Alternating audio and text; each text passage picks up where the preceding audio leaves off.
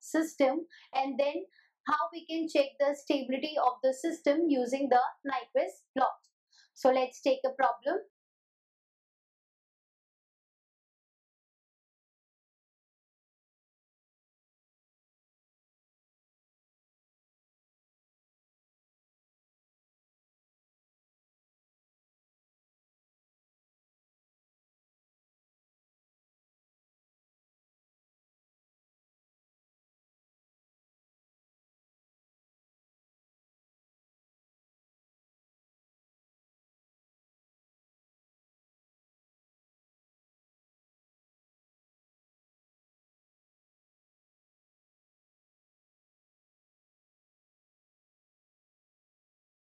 Okay, so our problem is a unity feedback system has a loop transfer function. Transfer function is given to us. Gs equals to s plus 2 upon s plus 1, s minus 1. And using the Nyquist criteria, we have to determine the system stability. That is whether the system is open loop or closed loop system, or overall it is stable. Okay, so let's solve this problem.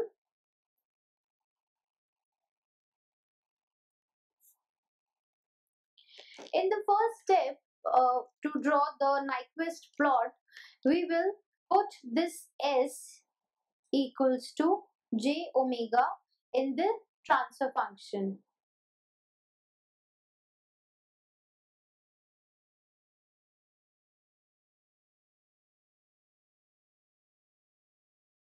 Okay, so putting S equals to j omega, we have j omega equals to j omega plus 2 and j omega plus 1, j omega minus 1. Okay, so this is, we have obtained j omega by replacing this s by j omega. Now in the next step, we are going to find out the magnitude and phase angle of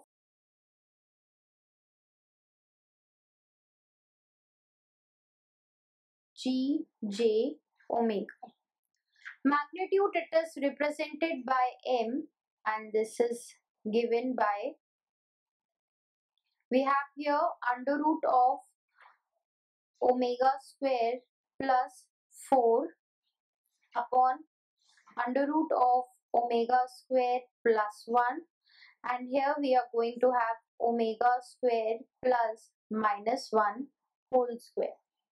Because here we are having j omega plus 2, so its magnitude will be the square of the, because if we have x upon y, sorry, we have x plus jy, then its magnitude will be under root of x square plus y square. Okay, so here under root of omega square plus 4 square, 2 square, that is 4. Here under root of omega square plus 1 square. Here omega square plus under root plus minus 1 whole square. So this is the magnitude of j omega. Okay, now phase angle. Phase angle for this function, it is represented by phi, and it will be tan inverse of, in the numerator we are having j omega plus 2, so it tan inverse of y by x, that is imaginary part upon the real part. So tan inverse of omega upon 2. Okay, now for denominator we will have minus sign. Here tan inverse of omega upon 1.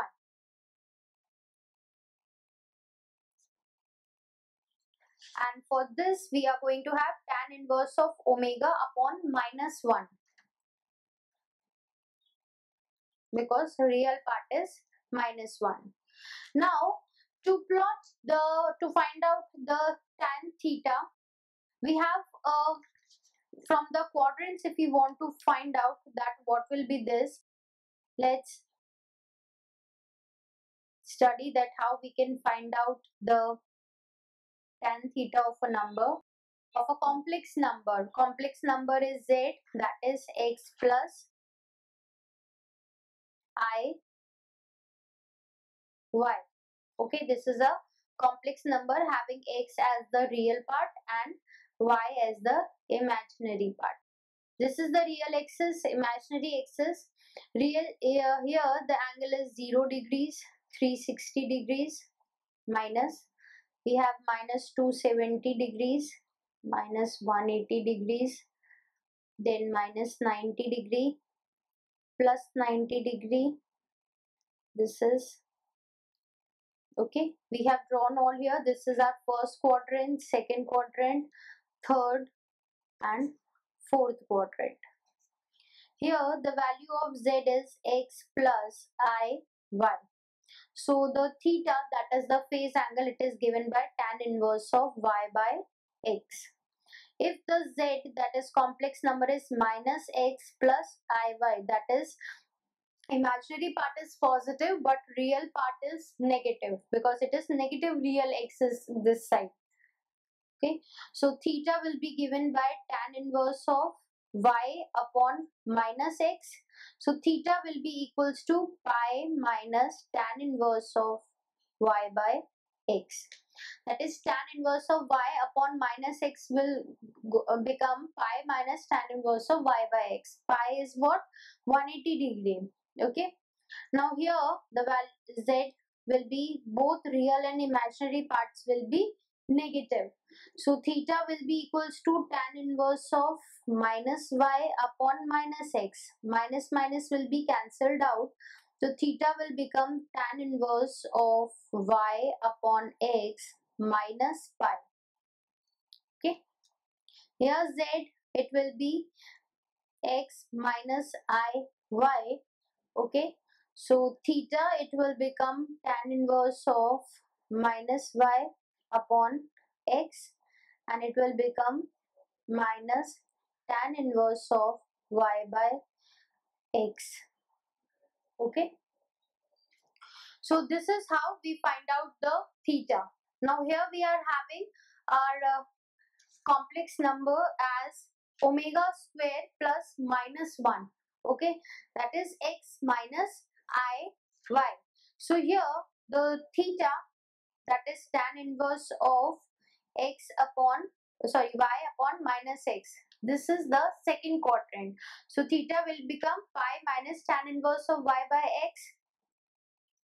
So our phase angle phi, it will become tan inverse of omega by 2 minus tan inverse of omega upon 1. Then we have minus tan inverse of omega upon minus 1. So it will become minus pi minus tan inverse of omega upon 1. Okay, that is pi minus theta. Okay. Now this minus tan inverse of omega upon 1 minus minus plus, open it,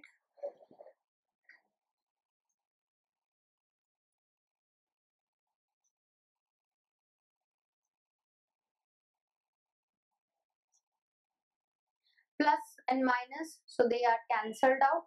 So we are left with minus pi plus tan inverse of omega by 2. So this is our phase angle equation, marked as a second, and here we are having the magnitude equation, so mark it as 1. Now using these equations 1 and 2, we are going to form a table and then we will plot the polar plot. Okay.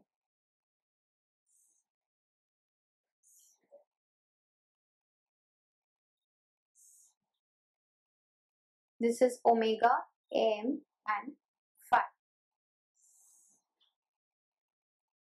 Let us take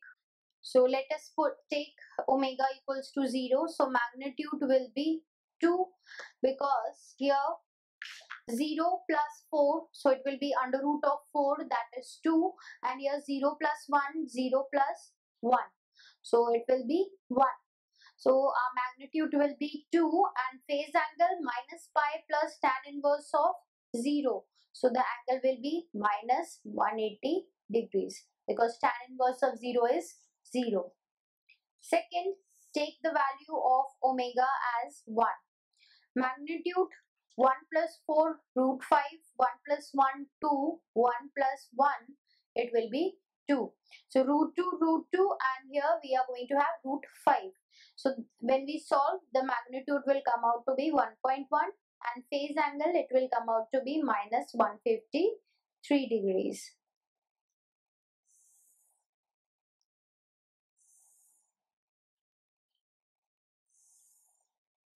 Similarly, take different values of omega ranging from 0 to infinity.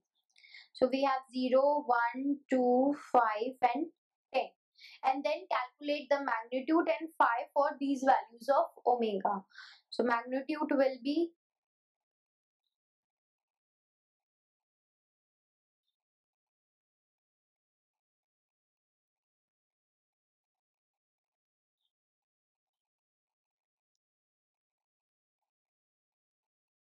if we put infinity, then magnitude will be 0 and phase angle will be minus 90 degrees. Okay, because here tan inverse of infinity 90 degrees minus 180 plus 90, it will be minus 90 degrees. So for various values of omega, we have obtained the magnitude and the phase angle. Now we are going to plot the polar plot for this system. So polar plot will be imaginary and the real axis. It is 0,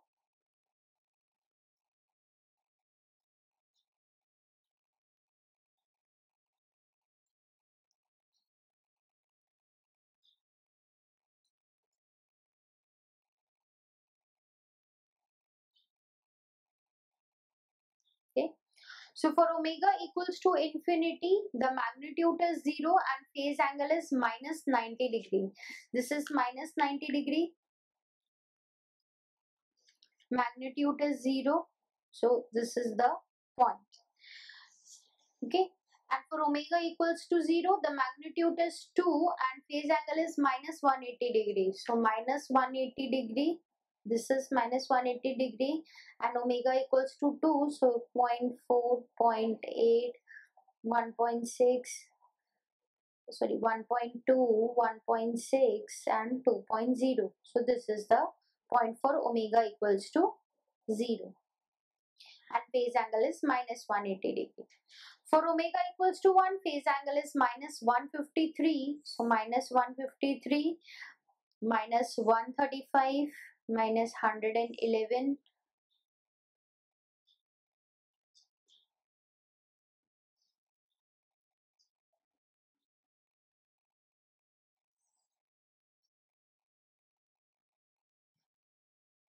Okay, we have drawn all the angles. Now negative phase angles, they are measured clockwise. Okay, so what 0, 90, minus 90, minus 101, 153 degrees, minus 180, 180 degrees. It will be measured it will be measured clockwise. Okay, mark the points and draw the polar plot for this system. Minus 183 degrees, magnitude is 1.1, so it is here. Then 0 0.57, 0 0.21,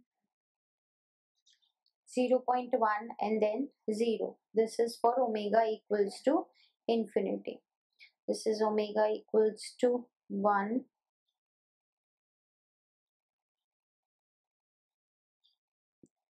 Join these points so that we can obtain the polar plot.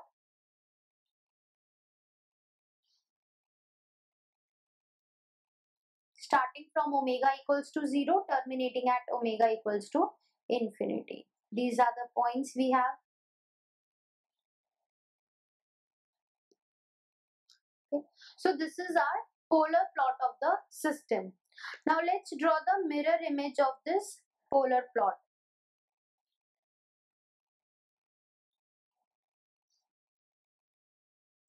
Okay, this is the mirror image of the polar plot and it is the Nyquist plot of the system whose transfer function is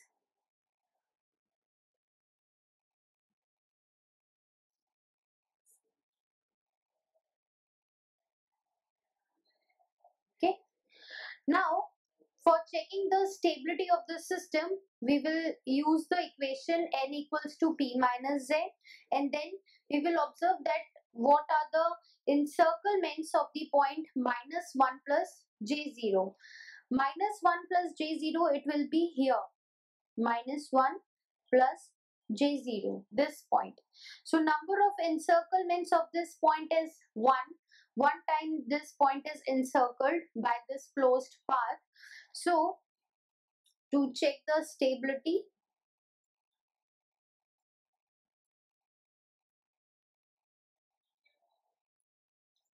we have the equation n equals to p minus z. N is 1 because there are one encirclement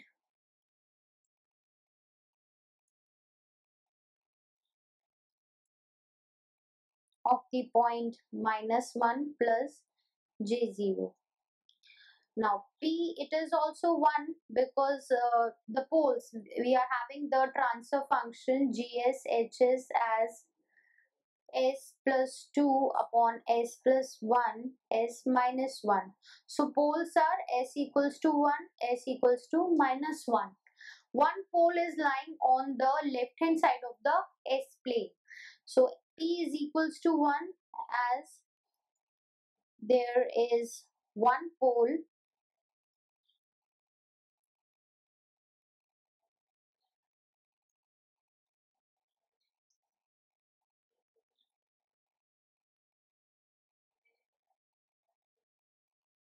okay.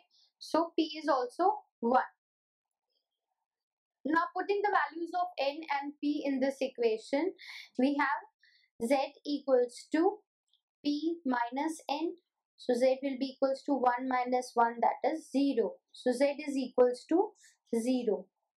Okay. Now if Z is equals to 0, then the system is closed loop stable. Okay, that is the system is showing closed loop stability. But P is equals to 1 here. So the system is open loop unstable. Because here P is coming out to be 1. If P is equals to 0, then the system will be open loop stable. But here P is equals to 1. One pole is lying on the right hand side of the S plane. So the system is open loop unstable. So in this way we can draw the Nyquist plot of a system. First we will put S equals to j omega in the transfer function. Then we will find out the magnitude and the angle conditions. We will form a table for various values of omega from 0 to infinity. We are going to find out the magnitude and the phase angles. Then we will plot the polar plot of the system. Then the mirror image of the polar plot, it will be the Nyquist plot. For checking the stability, we will use this equation n equals to p minus z, and then we will check that whether the system is open loop stable, closed loop stable, or whether it is unstable or not. Okay. So I hope this problem is clear to you. Thank you.